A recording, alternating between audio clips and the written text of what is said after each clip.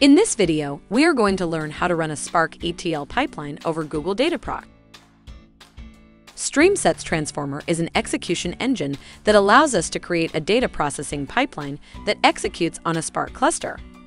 With the simple use of drag-and-drop UI, we can create a pipeline for performing ETL and stream processing. Google Cloud Dataproc is a managed service for running Apache Hadoop and Spark jobs. It can be used for big data processing and machine learning.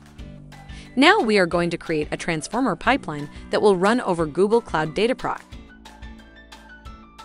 Let's get started with our demo. First, we are going to log into our DataOps platform and create a sample transformer pipeline. Here we are reading from Google Cloud Storage and writing the output back to Google Cloud Storage. Meanwhile, we are performing some simple transformations like join, aggregation, and repartition. To download this pipeline, check the link given below in the description. We need to execute this pipeline over a Dataproc cluster. Notice that the program created the Dataproc cluster. Now it is up and running. There is also an option to provision this cluster via transformer, but that feature will be explored in a later video. For now, we will use this pre-existing cluster. To try this pipeline yourself, use the demo files that were previously uploaded to the Google Cloud Storage. We will now move over to the pipeline and review some key configurations. Select Dataproc as the cluster manager type. For now, the default configuration is used, so we can pass the Spark configuration. Next, let's move over to the Dataproc tab. Here we need to provide the key details for the Dataproc cluster.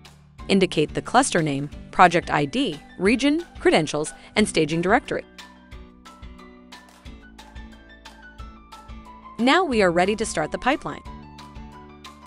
The key thing to remember here is that this pipeline will be executed over an actual Dataproc cluster and not over a transformer instance.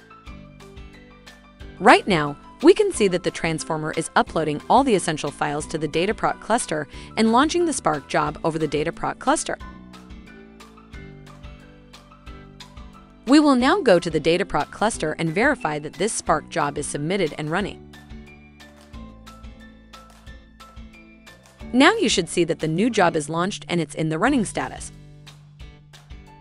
Moving back to the Control Hub UI, we can see that the program has processed the data.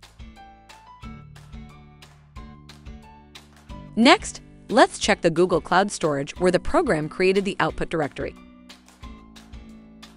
We can see that the program created a new directory with an output file. Notice that the pipeline is still running. Now it is time to see whether the pipeline is complete. To learn that, check the complete output.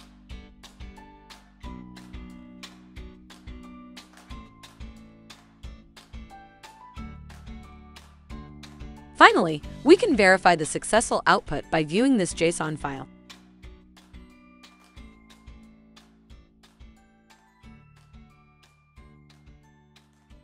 In this video, we learned how to run a Spark ETL pipeline over a Dataproc Spark cluster with a StreamSets transformer. You can try running this pipeline too.